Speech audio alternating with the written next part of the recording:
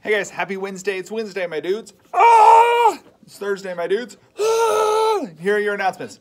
Number one, I miss seeing you guys in class, but I'll enjoy a day where I don't have to wear a mask when I'm in the classroom. So I hope you're having a great day working from home. The most important thing you need to be doing is keeping up and finishing up peak stuff. All that stuff has to be done by Monday, okay? All the assignments 8, 9, and 10, all 30 chapters. There's a new assignment on the grade book. It's not really an assignment, it's just, it's out of 30 points, and for every chapter you completed, you get a point. So if you currently have 25 out of 30, that means you've only read 25 chapters. You still have 5 left to go. So that's a good way to keep track of whether or not you've finished all of your chapters. And it's also easy points because all you have to do is finish the chapters in Edpuzzle and you'll get those points. The last thing I'm going to say is make sure you get all that done because you will lose letters for every assignment that you don't have completed by Monday. So get them done. And it's midterms, so midterms will be coming out to your parents. So you want to be able to show off all the awesome things that you've done.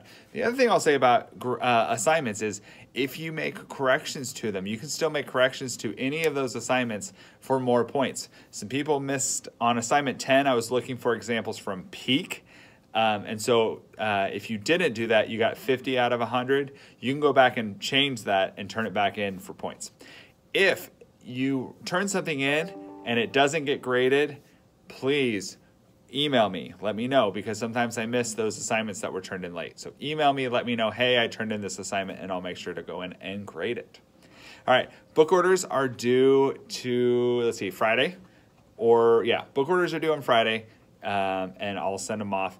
If you forget to bring your book order in, you can always turn them in late, but it just won't come in with all the rest of the books. It'll come in later. So if you want them to come in early, bring your book order on Friday. If you need help with that, just let me know. And now, let's see, there are no birthday shout-outs today. And now it's time for the quote of the day. Quote of the day! Today's quote of the day is, "It's not the load that breaks you down, it's the way you carry it," from C.S. Lewis. And I like this because some of us are like, we have a lot that we're trying to tackle. We have a lot that we're trying to do.